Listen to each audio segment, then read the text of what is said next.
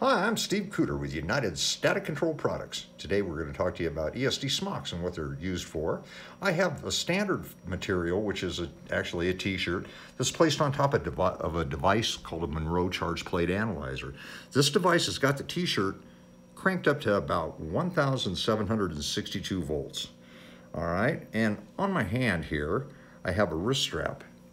All right, now let's see what happens when we touch it. We're going to hit this, set the device to decay. Okay, and we're going to touch this shirt. Now you see how the charge is just sitting there. Really, it's coming down a little bit, but very, very slow. Now I'm going to touch the shirt with my hand, which is attached to the wrist strap, and let's see what happens. Why, by golly, nothing happens. And that's exactly what happens when you have a standard fabric. Now let's go ahead and let's try. I'm going to discharge the device here. Take that down. We're going to put our ESD Smock material on top of it.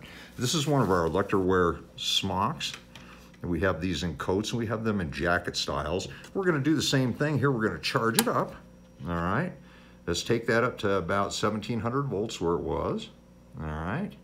Now the electrowear smocks are triple stitched for durability. They're easy to keep clean and they do a great job of getting rid of that charge. You can see we're at 1,760 volts again. Now we're going to hit that decay button and we're going to touch the smock with our hand. Let's see how fast it goes to ground. Let's look at that. It's 2.4 seconds. So that's what happens. An ESD Smock shields the charge and takes that charge to ground so that your clothing doesn't have a static charge on it. You get it close to a component and you pop that component. The rule of thumb is to keep the charge down below 100 volts when you get close to any kind of ESD sensitive component, and the electrowear smocks do that. Thank you very much for watching United SCP and wishing you the best.